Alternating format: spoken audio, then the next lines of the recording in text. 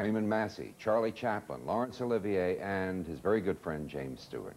Now, Fonda and Stewart were actually old friends, and at one time they were roommates together. They started out as young actors in Massachusetts, and they both arrived in Hollywood in 1935 to begin their film careers. Like many, Jimmy Stewart thought that his pal deserved to win for The Grapes of Wrath. After the votes were in, Jimmy Stewart admitted that he himself voted for Henry Fonda. What a friend that was.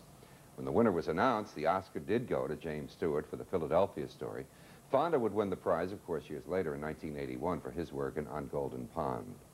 The Grapes of Wrath did win 2 Oscars, Best Supporting Actress, Jane Darwell, and Best Director, John Ford. With that, here's Henry Fonda in The Grapes of Wrath.